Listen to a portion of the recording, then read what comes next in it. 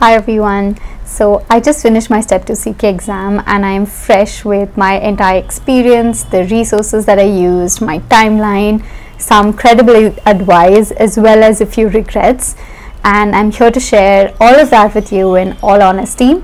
So I hope this video is going to help anyone who's preparing for the Step 2 CK exam.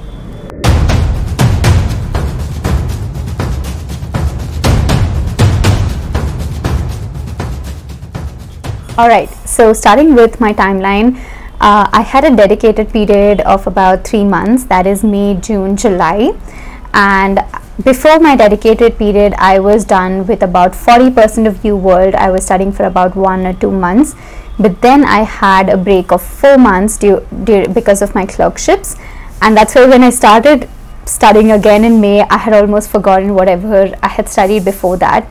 And that's why I like to believe that my preparation was anywhere between 3.5 to 4 months.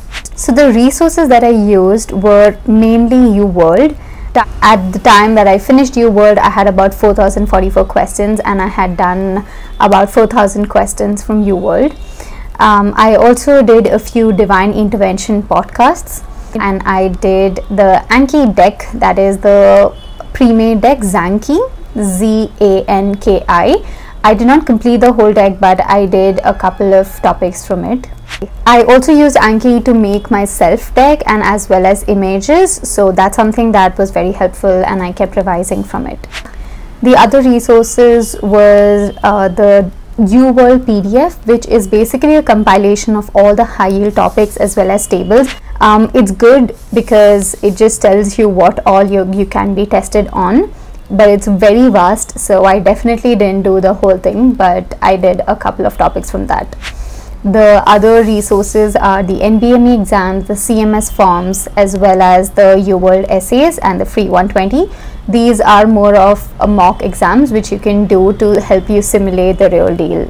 And I think the last but most important resource was my discussion with my friends, because they had already finished their Step 2 exam, and those discussions were extremely helpful to me. This is all about the resources that I used. Now I would like to dive into each resource and give you some of my hacks and tips which I think was game changer. Alright, so let's dive into the first resource, that is Uworld, and how to use it for the USMLE exams. Now the first thing that I would recommend is it's 4,000 questions, so it does not make sense to do those 4,000 questions again like in 2 passes. I don't think you'll have that kind of time, and a lot of bias is created because you would have already seen the questions. So what I did was I did the first pass, and then I did my incorrects and marked, and I think that was good enough to solidify the entire information. I did random and timed most of the time, and sometimes towards the end I started doing tutor just to go faster between the questions. A few times I just did medicine or surgery, so these were for my new questions. My incorrects, most of the time when I just started doing my incorrects, I would do them subject wise, so I would do like medicine blocks or pediatric blocks, but towards the end I just started doing a random, timed and tutor mode. So I would just solve the question and then quickly read the explanation and then move on, so that was quite fast. Now how much time will you be taking for each block, and how much time is okay to spend on each block? So if you're taking in timed mode, I suggest that you do that in random time. So you take 1 hour to finish those 40 questions, and then anywhere between 3.5 to 4 hours to review the block. So incorrects, I think towards the end I was finishing the incorrects block within 2 hours, taking the block as well as like doing the questions, because in those incorrects, if I was getting them right, then I would just read the educational objective and move on. Only if I was getting them wrong again, then I'm like, okay, something's really wrong, so I will like read the whole explanation. Coming to how you should review Uworld effectively, what I prefer to do is when I take the block, there's an option to select where you can just select the incorrects. right? So you select the incorrects and you review your incorrects first, so that way something that you really didn't know is the first thing that goes into your head, and you're still sharp and you're not tired, and it's the first 10-12 questions that you need to do. So that's one thing. Always review your incorrects before you do your corrects. The second thing is, I would always start with reading the educational objective, just to know that okay, this was what is needed from this entire explanation. Then if there's a table or an image or some kind of an flow chart, I would then go to that and read it, understand it, and learn it as to the best of my ability, and then I would read through. When I come to the options, I would first read the option that I selected, like A, B, C, D. The correct answer was D and I selected C. So I would first see the C option and try to figure out, okay, this is why this option was wrong, and then I would read the rest. So this way I would try to like learn or read the most important things in the whole explanation, and then move on to the ones which weren't that important or something that I wouldn't know. The next thing I would suggest is not to make notes. And by that I mean handwritten notes. Try to avoid that because it just takes so much time to write it down and it's difficult to edit it. So there's this amazing notebook feature on Uworld. I highly suggest that you try it out. All you have to do is just highlight and select whatever you need to add in your notebook, and by just one click you can add it on the notebook. So my notebook, what I did was I first made medicine, surgery, pediatrics, the subject wise headings, and then in that subheadings I made system wise, and then I would just add on either the education objective or just like one line that I didn't know, or a flow chart. Especially endocrinology is full of amazing flow charts from Uworld, so I would just add that. And in dermat I would just add all the images of skin lesions. That was something that was like the goal. It was almost like my first aid because it was all high yield topics, and I would revise that before every NBME or mock exam. I have never been a fan of flashcards on Uworld. I feel like I never get around using them, so I never tried to make flashcards on that. But I would make flashcards on ANKI, that is the app, and in my own deck I would make, if I got something wrong or something I didn't know, and especially images, I would actually just click pictures and then make an ANKI card for it, or you can just add it to your notebook, those images, so that you can just go through, and that's like sometimes the same image from Uworld is repeated on the real day, on your exam day, so that would be very helpful. So as I was nearing about 70 or 80% of Uworld, I also started doing my incorrect side by side to just consolidate that information, because I didn't want to wait until I finished the entire 100% of Uworld and then start my incorrects, and I was like pressed with time. So you can also start doing that. You don't have to first finish the entire Uworld and then do your incorrects. You can just club all of them together. So I think that's all about Uworld. That's all the hacks and advice that I can give you. The next thing is to move on to the NBME and CMS forms, and this is gonna be a game changer for all of you, I hope, because it was extremely helpful for me. When one of my friends had actually taught me to do this, is to simulate an 8 hours exam every time you take a mock exam. I had done 3 NBME exams, that is 9, 10, 11, and the 2 Uworld essays, 1 and 2. And I also added some new blocks from Uworld with the NBME exam, so I always did an 8 hours long exam. There's something that I would have done differently is I didn't have a lot of time to finish the CMS forms. So these CMS forms are just 50 questions, very small questions, and these are available on the NBME website for $20. And the newer forms are 7 and 8 for each subject, and the older forms are 5 and 6. I feel I had not done AMBOSS question bank, so I feel I needed some more different kind of questions, and it just felt good to do those. I didn't have enough time, so what I would suggest is with your NBME, you have 4 blocks in NBME. just do like 1 or 2 CMS or 3 CMS forms. So you'll have an 8 hours exam, you'll be finishing another resource with the thing, and then you can make extra time to finish your Uworld. So that's something that I would highly recommend that you try. My last Uworld essay, I combined it with free 120. So again, it was, and then I did one block of Uworld. So again, it was an 8 hours exam. How I scheduled my mock exams were 1 month before my exam day, I took the Uworld essay. 2 weeks after that, I took the NBME 11, and then 1 week after that, I took the Uworld essay.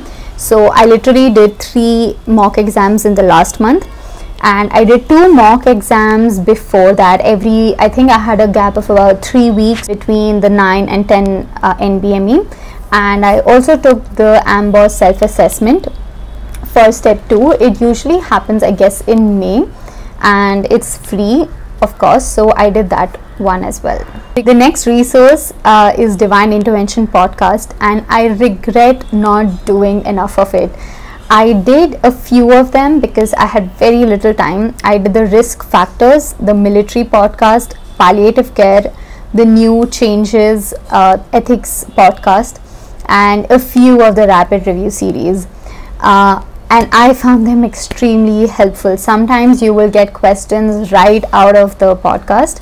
So I highly recommend, if you are someone who's starting the preparation now, try to do at least one podcast in 2 days or 3 days. When you're tired, you can just listen to podcasts and do write down notes. I usually used to type out on my phone the topics, because he shares a lot of information in just like 30 to 40 minutes, and it's very easy to revise it later. So that's one thing that I highly recommend, Divine Intervention podcast. He has a Google sheet of all of the high yield podcasts, high yield episodes, and he also has his notes, so you can check them out. The next one is, of course, ANKI flashcards. I'm a big fan of it, especially during the beginning of my preparation. I didn't use it as much towards the end, but in the beginning you can definitely start doing flashcards. At least that way you will, the ANKI flashcard deck especially is just Uworld. It's actually every question from Uworld that you will be asked. So that way it's just like almost doing 2 passes of Uworld if you can actually finish the ANKI deck. The other thing that again I suggest is do make flashcards of the images. They are extremely high yield and very helpful. So I'm sure some of you might be wondering that, hey, where's first aid in the resources list?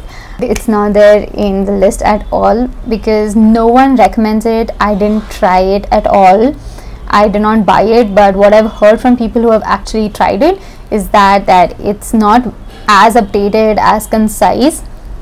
Especially they do suggest that if you want to use first aid, if you want to go through some topics, then you rather use the step 1 first aid instead of the step 2 CK first aid. So instead of the textbook that is a first aid, you can try to read Uworld PDF, which is a consolidated high yield points and tables. I found that very helpful. How I selected which topics to read was, I actually went back to Uworld, and in that you have your topics and systems, and you just go on the topics, and then you see which one of it is more high yield, which has more questions. Like actually patient safety had the maximum number of questions, and then there were these other ethics questions and CVS topics. So the first 40 topics I wrote them down, and then I read those topics on Uworld PDF. Example like ischemic heart diseases, or let's see, stroke and pancreatitis, these kind of topics. That's what I read from Uworld PDF. The other thing I would suggest is to look at the USMLE outline, exam outline. It will give you an idea of what is being asked. I didn't go through the entire thing, I just glanced through, and I did know that it would be helpful, but I figured about it towards the end of my preparation. So if you're starting your preparation now and you want to know, okay, what should I read from the Uworld PDF, what kind of questions should I concentrate on, If you want to watch some videos on online Medit or YouTube, then you can just watch on those particular topics. So some random hacks and advice that I would like to give all of you, which I feel really helped me, was when you're planning your entire timeline and preparation, and you keep one day, you block one day each for your mock exam, block the next day also for review, the next 1 or 2 days, because you have NBME 4 blocks, so you'll at least take a day to review that. And then if you're doing like 3 extra blocks or you're doing CMS forms, you'll take another day to review that. And that was really helpful, because that way I had some buffer time also after each mock exam. And what I learned was, number of hours is equivalent to your knowledge. So you can't be doing like just 3 or 4 hours every day and expect to know everything that you need to know. And this is something that I regret. I feel like earlier on in my preparation I should have put more time, average more time, at least 6 or 7 hours. So I feel you can start with like 4 to 5 hours initially, then move on to at least 7 to 8 hours, and at least pull 9 hours towards the end of your preparation if you are giving about 3 or 4 months for your preparation time. So yeah, give in the time as much as you can. The next thing is, do apply for your exam well in advance and just get your scheduling permit, get that stress out of your mind. You can always choose your date later. So I got my scheduling permit, and then I think 1 month before my exam date I scheduled it for the Prometric Center. So that way at least I'll know, okay, now I have 1 month left, and it just changes your mindset quite a lot. And I suggest that you first take a mock exam, see if this is close to your goals, and then book your exam date. The next hack is gold, because this really helped me, is you discuss with your friends. Find a study partner, either who is doing the preparation with you or who has already finished. I did it with my friend, and it was so helpful to me, because it's like they will know what is high yield, they've already gone through it, and it will save you time. And when you discuss with someone and someone is actually actively asking you questions and they tell their thought process, it really helps you also shape yours. So try to find out good study partners. Another regret of mine was the way I reviewed and studied and gained knowledge. So I felt like I should have put some more smart effort in learning. Sometimes it's like you don't realize, but you're just actually passively reading and you don't pick up on that extremely important link between that question and the answer, the correct answer and the incorrect answer. You don't differentiate them really well. Like, just take for example conus medullaris and quadra equina syndrome. There are very subtle differences which you should pick up, and I feel Uworld is great. It has everything. It's just, so why we need other resources actually just supplement Uworld, because sometimes Uworld, when you're reading it yourself, you miss out on those points. And this is one thing that I learned, was that when you add a table into your notebook, right, just see in that table what was like that one line that you didn't know. Example, in ulcerative colitis, there would be some one thing that you didn't know. Okay, highlight that and highlight only that. The other things you will know that, okay, rectum is involved and they are more prone to adenocarcinoma. You know all of that, so don't highlight that.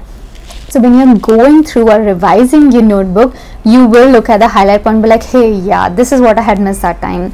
So yeah, always find the links, always find something specific to that particular disease or topic or the next best step in management, and try to revise it again and again. The last thing is, I feel like I did not do any other question bank. Like, I did not do AMBOSS, and that's because I did not have the time. CMS forms, I did only the 7 and 8 CMS form of surgery and medicine. So that's something that I should have planned better. I feel like if you're just starting your preparation, do keep in some time.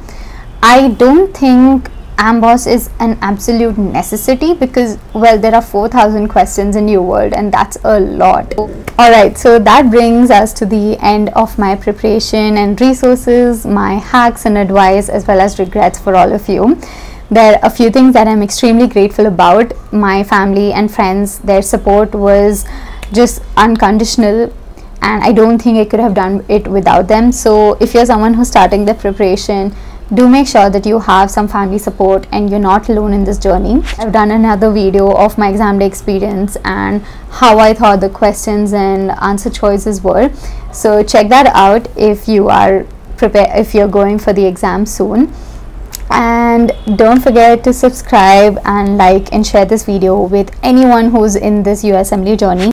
I have also done a few videos on the documents that you need for your clerkships and the entire process, the entire timeline of your USMLE journey. So do check them out on my channel.